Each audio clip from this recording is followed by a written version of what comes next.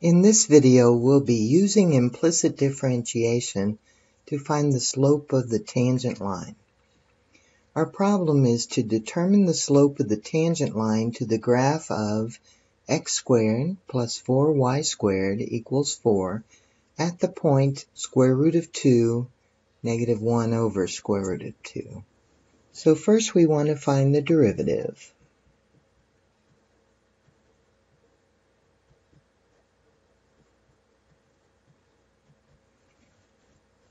The derivative of x squared is 2x, and since that term is already in x, we don't need to multiply by anything for the chain rule.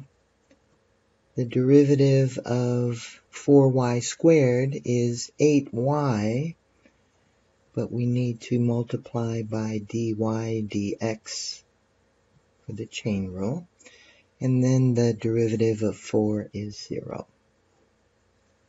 We need to now solve for dy dx.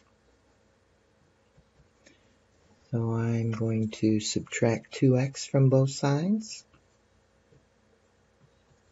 So cancel, and I have 8y dy dx is equal to a negative 2x. Divide both sides by 8y.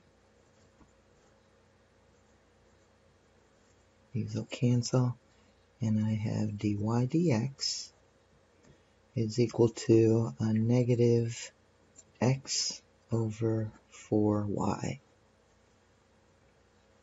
Now we can substitute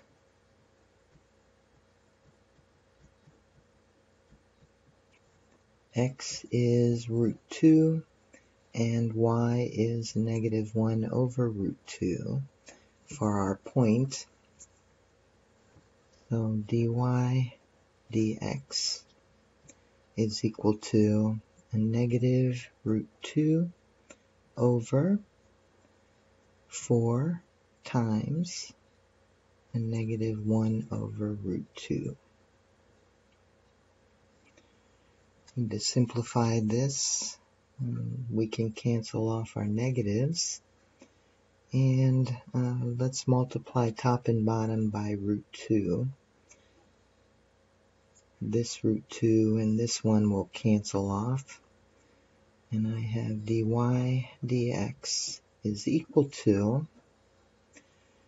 square root of 2 times square root of 2 is 2, and then 4 times 1, which is 4. So this simplifies to 1/2, which means then the slope of our tangent line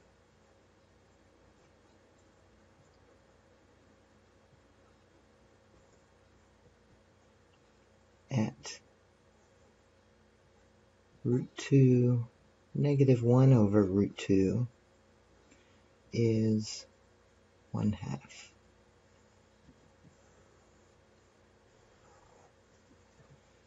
Let's do another one. Determine the slope of the graph of 3 times x squared plus y squared quantity squared equals 100xy at the point 3, 1. So our derivative of this left side, this is a composite function. So it's going to be 3, and then the derivative of the outside function, since this is a quantity squared, will be 2 times that quantity to the first power, and then times the derivative of the inside, which will be 2x, and I don't need the chain rule there, but on this one I have 2y and then dy dx.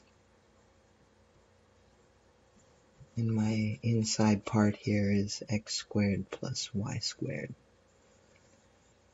On the right side I have a product, so the first part is 100x times the derivative of y, which is 1 times dy dx, plus the second factor, y, times the derivative of the first one, which is 100.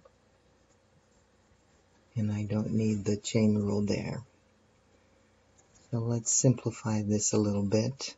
And in fact, since I'm finding the slope at the point 3, 1, I can go ahead and substitute 3 for x and 1 for y and make this even simpler.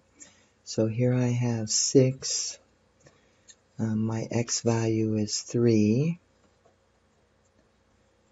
And my y value is 1. That's multiplied by 2 times 3 plus 2 times 1 times dy dx equals 100 times 3 times 1 times dy dx plus 1 times 100. So I'm just going to simplify this out. I need to find dy dx because that'll be the slope of my graph. So I have 6 times, this is 9 plus 1, so 10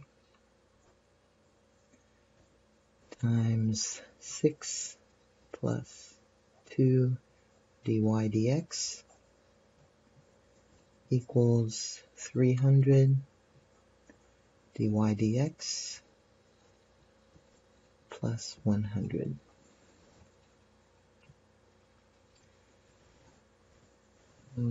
Let's distribute 60 through this binomial.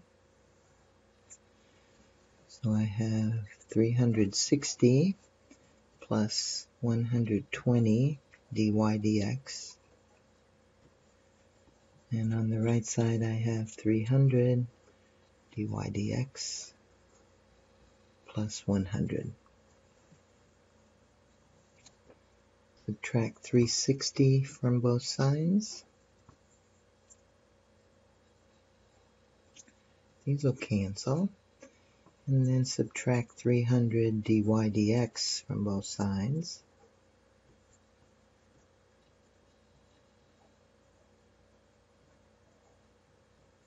And these will cancel. So I end up with a negative 180 dy dx equals a negative 260. Divide both sides by a negative 180.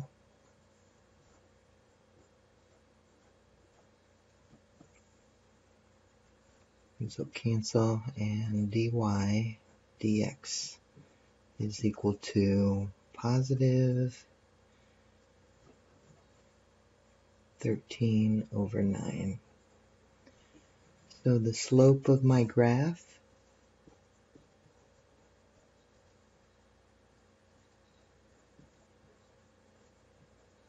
at the point 3, 1 is 13/9.